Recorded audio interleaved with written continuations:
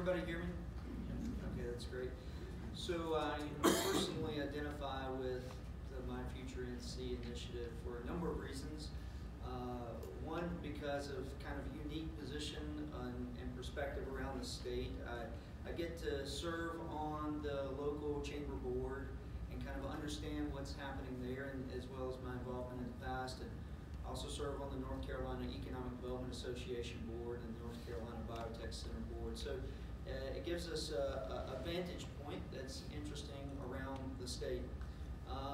But in my job, on the daily basis, I get to think a lot about the future as the Vice President of Strategic Development for Biltmore Farms, who has a long history in the state and certainly intends to have a significant future.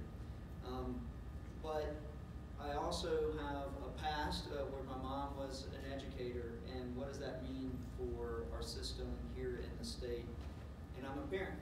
So this is extremely important to me that we do something that changes the trajectory of our state. And I've always been drawn to roles that help change the trajectory of the community or the state that I serve. So how are chambers and kind of other organizations involved, and how can they be involved with this? Well, chambers particularly serve a role that is conveners in the business community. You're out there every single day and you're hearing the needs of these businesses firsthand of what their talent concerns are. And that's a great place to be because you can turn around and explain that to the community and other entities in a way that translates to them. So they play this convener role in the middle. And you can do that in a number of different ways. You can do that in visits, you can do that in surveys, and in Asheville particularly, they have a research division that allows them to describe talent quantitatively to people inside of the area as well as outside the area. But particularly in the Asheville area, I would say is probably the most important piece of this is they are recognizing that skills development, which is our goal, is not a pure plug and play. If I just have enough classes available, I can just go get my skills.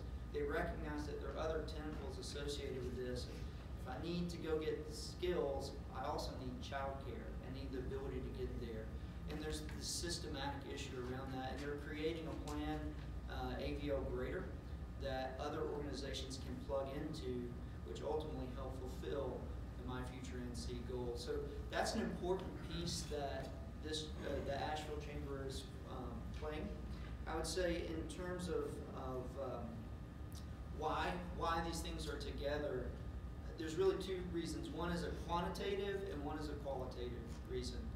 Quantitative for Asheville, kind of an urban center in Buncombe County, a job center for the region, as Dr. Leatherwood described, the lowest unemployment rate but high job growth rate. So what does that mean? That means everybody that has a job, or everybody that wants a job has a job, but you still have this job growth rate. So where do those people come from? They come from outside of the county. And the engine, the economic engine, needs the fuel of talent. So you're drawing from a broader and broader area. So that means if you band together, what happens in other counties outside of this is good for Buncombe County and the city of Asheville. So they see this partnership come into play. But that's the quantitative side, is you're growing as a percentage of the workforce from outside the area. The qualitative side is, honestly, in the mountains, the culture is, over time, maybe it was a little isolated back in the day and you didn't have, so people are used to coming together and making stone soup and being able to pull yourself up by your bootstraps. And I think that's important to have that kind of relationship with each other moving into things.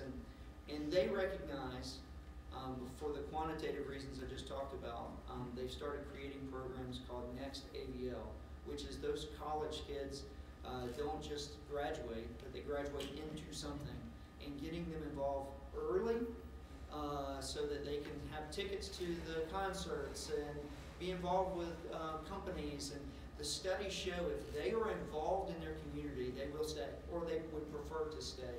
So what are we specifically doing to address that? And then lastly, Bill, is the question was, are you thinking about the short term as well as the long term?